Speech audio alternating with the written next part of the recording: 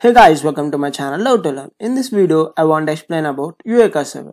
Before starting about the Eureka server, I will explain a problem statement first. Then let's understand how Eureka server will help us to overcome this problem. Okay, let's assume we have 5 microservices A, B, C, D, E, and this A, B, C, D will communicate with E using Ping client. You guys know about the REST template, REST client and Ping client, right? In this video, we are using Ping client for communication and have hard coded this URL for communication purpose. Let's assume due to some reasons my service URL got changed from 8080/e to localhost 8081/e. Okay, then what happens? We are not able to communicate, right? Because the service URL got changed and we are not able to communicate to service E from A or B or C or D.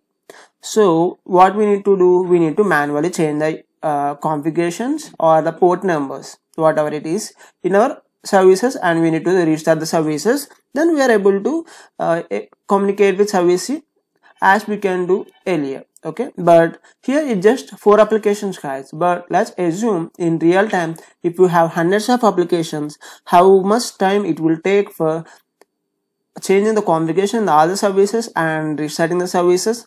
It will be a big mess, right? For solving this problem only, we have Eureka server. Okay, I can simply say service registry and discovery. Actually, Eureka server is an application that holds information about all the client service applications. Every microservice will register into Eureka server, and Eureka server knows all the client service application running on each port and IP addresses. Okay, and this Eureka server is also known as Discovery server. Before going to start with the implementation of Eureka server, let's understand how we are trying to communicate and what are the services and what are the internal logic behind them. Okay, we have service A and B. Service A and B will communicate with service C with help of Ping client. If you observe the service application, we have added that annotation at the rate enable Ping clients, and we have an endpoint here. Okay, and we are just having path variable. So from here, if you observe, we are just communicating with service C, and what this service C will do means we'll just receive some path variable and it will just concatenate hello with the name which it received and send it as response back to the service A. Now we already have the application started. Let's try to test the endpoint for the service C, and the URL is localhost 8080 only. Here let me say 8080 and service C, right? Let me change it to service C here. Yeah, and the sender response, and I got the service response with concatenation of hello. Right, now let me try to communicate with help of service A. Okay, and the port number here for service A is 8082. Okay, now let me go here and say 8082. If you observe here the logs of service A, I got log message, right? I'm just using some sysout for printing. Okay, for confirmation that the communication went from service A to C. If you observe in the service C, we have a log, right? Earlier we printed when we hit the service for the first time, it is the log which we got, and we got this message printed now when we hit our service A and which contacted service C, and we got the response. Okay, now let me try the same with the service B also. Okay, let me go to application.props and let me say 8081 here. Okay, there is, okay, sorry, here is service B, right? So here if you observe, we got the sysout, I can say the message printed again because we try to hit service B which contacted service C for the response. Okay, here also we got the log. Yeah, now let me try to replicate the problem which I said earlier. Let me change the port number to 9090 here. Now we are just using some default port 8080, say 9090, and let me restart the application. What happens when I restart the application? The port number will get changed and we are not able to communicate via service A or B with C. Okay, let's say Yeah, if I rerun the application, we will not get the response. Now what we can do means, let's try to solve this problem with help of Eureka. Okay, let's start with the implementation. Now our first step towards implementation of Eureka is we need to create a Eureka server. If you observe here, have selected build tool as Maven, and the package name and artifact name I have given it here, and the dependencies added are Eureka server, and I need web also. Okay, and I have already created a project and imported it, guys. Even if you observe in our pom.xml, I will have the same dependencies, Spring Web and Eureka server. The reason is I just want to save our time. If I do it from scratch, it will take some time for Spring Tool Suite to import everything, right? Now let me add some couple of properties. Okay, here 8761 is default port number for Eureka server. Whenever you create a Eureka server, you can use this. Okay, it's not like our Eureka will not work without 8761, this port number. It will work with the even with the other port numbers also, but it is the recommended one. Okay, now let me say @enable Eureka server. Now let me start the application. Okay, meanwhile let me add dependencies in our services A, B, C. Okay, let me go to pom.xml. If you observe, we have only dependencies are OpenPing and web, right? We need to add one dependency here. Let me go here and let me say Eureka discovery client. Let me click on explore. Okay, let me copy this dependency from here and let me paste it here. I need to do the same for all the services A, B, C. Let me go to service B and add the dependency here. Don't worry guys, what I'll do means I'll commit the code in the GitHub and you can directly download it from there. And I forgot to say one thing in the beginning. If you guys don't know Fiend client, you can refer my Microservices playlist. I explained everything about the Fiend client in detail. Okay, let's wait for a few seconds.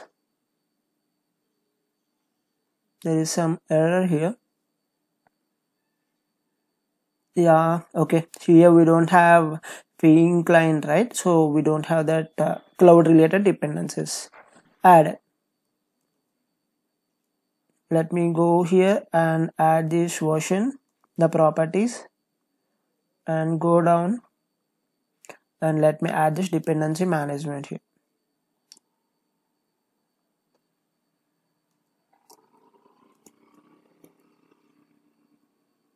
Okay, yeah, now let me close all the tabs and let me go to Chrome and let me say 8761. You observe here we don't have any services registered here, right? Now what we need to do, we need to go to the all the application.property file and we need to add a property, eureka.client.service.url.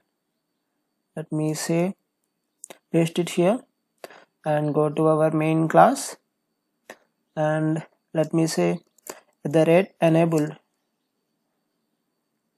Eureka. Okay, @enable discovery client, I think. Yes, let me copy this annotation and add it in all the services.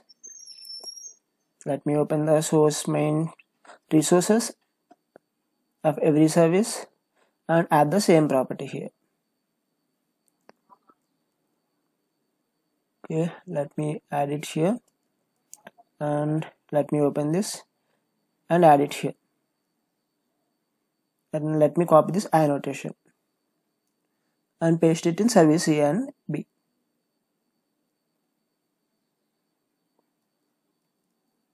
Let me go to service B main method and paste it here. Okay, now we have everything ready, right? We have only one thing pending here. From now, we don't need this hard-coded URLs for communication purpose. We just need the service name. So from the next time, even the URL got changed, there is no effect for these services for communication because Eureka will be managing everything. Now let me close all the applications and wait, let me restart this all the service A, B, C applications. Go to service A and service B and service C and start them.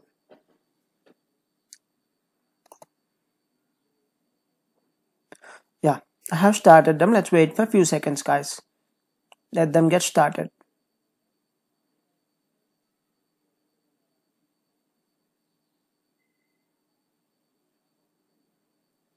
Let's wait for a few seconds. Now let's go to our Eureka, and if you observe here, all our services are registered with Eureka A, B, C. Now let me try to hit our localhost 8082, which is nothing but our service A. Localhost 8082 service A, and now I'm getting response. Okay, let me try to hit from service B.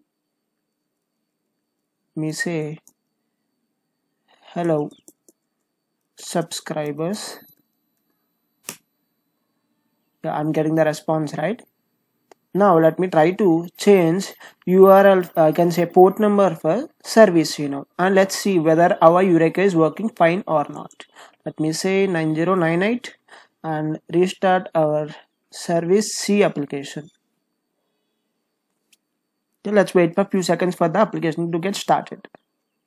Now our service C port number got changed, right? Now let me try to check it in our Eureka server. You can also observe it here. It is 9098, and actually here it is showing 9090. If you want it to go away, we need to restart Eureka. Let's not do it now. Okay, let me try to hit it from service B again. I'm getting response, right? The reason I'm getting the response is now we are communicating with help of service name. Okay, Eureka service will take care of everything from the backend. We don't need to change the port number every time the port number got changed in service C or any other dependent service. Okay, I hope you guys got some idea how the Eureka works. Okay, and if you have any queries, please comment it in comment section, and for code check our GitHub link. Thank you for watching my video.